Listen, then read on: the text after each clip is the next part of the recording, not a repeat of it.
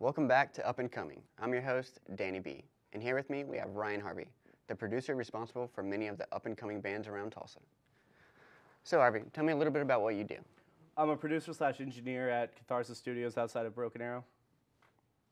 Awesome, awesome. What are some of the bands you've worked with? I've worked For the Weekend from Canada, and King Conquer from Florida, Skies from Kansas, End Ocean from Texas, 37 from Texas, Cutthroat, Lesson Learned, Parallels. Those are all Tulsa bands. They're starting to make a pretty good name for themselves. I did drums and bass recording on Outlining Colors EP, which they're getting pretty big right now, which is pretty cool to see that.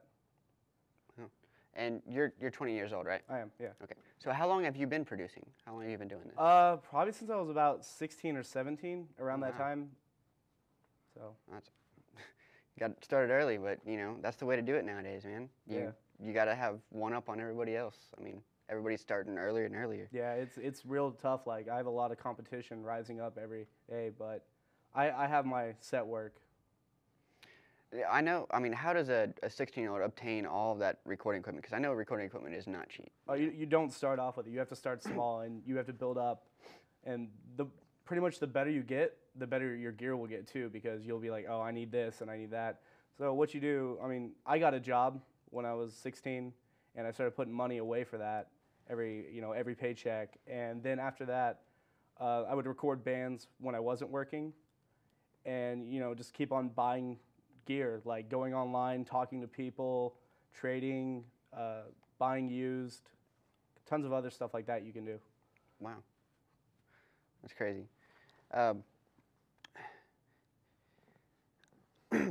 So now the equipment that you have, like what kind of software do you use to record? Like, I'm using Reaper, which is it's an open bass program. It's pretty new, and a lot of the old guys won't even really acknowledge that it's a real DAW, but you can definitely hang with Pro Tools Cubase. I like it over Pro Tools. I'll probably never ever use Pro Tools ever because of Reaper. Yeah, it's so far beyond. You can code it however you want. So if there's something you don't like in it, and if you know how to code, you can actually go in the program, change it, and you can make scripts for it, like online in their user forms. You can get a whole bunch of scripts that allow you to do different actions that doesn't come with stock Reaper. Wow. Yeah. That's crazy. I've used Pro Tools before, but I've never heard of To be honest, I think Pro Tools is a joke. Oh, wow. So you had an internship. So, tell me a little bit like who you worked with and, what you did, what all you got to do, and how you got the internship. I worked with Joey Sturgis at the Foundation Studios, which is in Indiana. He's done bands like Devil Wears Prada, Attack Attack, Oceano. I mean, he's a really big producer right now, and he goes on a lot of the audio forms that I do, and we talk. We just got to talking one day, and he just hit me up. He was like, "What's your contact?" And so he called me, and he was like, "What are you doing January 15th?" And he was like, I was just, I don't really know. And he was like, "Come up here, intern under Attack Attack, and we'll see what you know." Wow. Yeah. You just got right in there, man. That's awesome. You just got to jump in. Yeah. So actually, we have a short clip from Attack Attack. Let's check it out.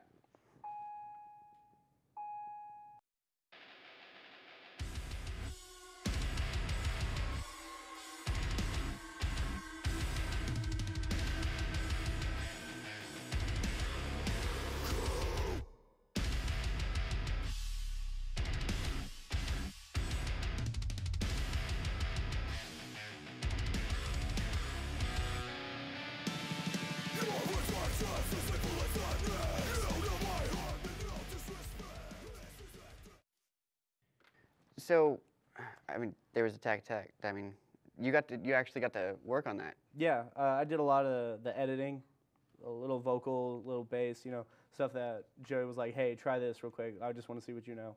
Oh, wow. What's your favorite type of music to record?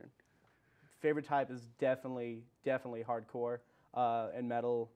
I don't mind doing rock and pop and all that stuff, but just the people are just sometimes not that fun. Like when you have these smaller bands in like hardcore and metal, just like they have so much heart, they have so much emotion, they have a message to put out. They're not they don't have a tour bus, they have a tour van, and they risk their lives every day driving, the state to state, playing every show, and these kids got a lot of messages to say, and I want to capture that. I want to capture that message, and just help them show the world what they want. Help them achieve their goals. Like that whole genre means so much to me. Like I wasn't raised on metal. I was actually raised on like pop and all this stuff. But I always found like metal pretty cool, and that's why I started playing guitar. Oh wow! So you're not only a recorder, but you also play as well. Yeah.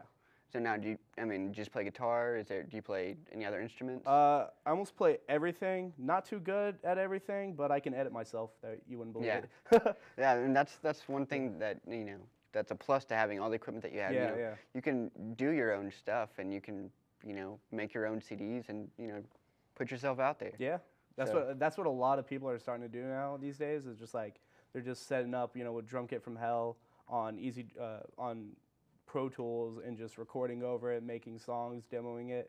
And it's kind of scary because the engineer and producer part of the world is like starting to kind of move towards more like bedroom producers, as they're called, like, which I kind of still am. Like all these big studios like Abbey Roads, which did the Beatles, that got shut down. Oh, wow. And then the Hit Factory is almost being shut down because people can't afford to go to the studio and drop $100,000 on a CD anymore. Wow.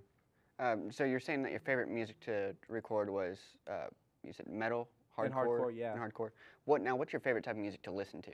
Like, what do you listen definitely. to? Like definitely that's what I listen to. But as a producer, and I just love music. Like I could talk about music forever. Like I can barely hold a conversation with someone unless it's about music. I'll just be like, yeah, that's cool. But music, I just go on and on and on.